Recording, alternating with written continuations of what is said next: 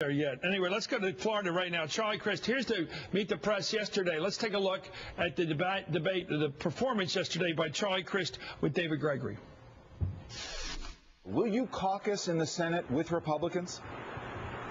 I'll caucus the people of Florida. And as I said earlier this week, I'll caucus Hold on, with Governor, you have to make a choice when you're in the Senate. Floridians. Republicans or Democrats? Who do you caucus with? As a matter of business, you'd have to decide.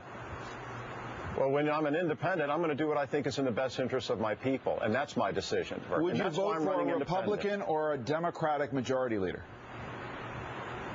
I might not vote for either one. You know, I'm going to vote for who I think would be best for the people of Florida. And if it happens to be a Democrat, so be it. If it happens to be a Republican, so be it. Well, Michael, I think Charlie Crist, I sort of like Charlie Crist, but he's off base on that. You have to join a party caucus before you can vote for leader. He can't decide which leader he's going to vote for because he's not even voting. You must join the caucus, then you get to vote for which person leads that caucus. That's how it's done. He doesn't seem to know that, or he rejects knowing it. What do you think? Is he just ignorant, or is he playing a game here?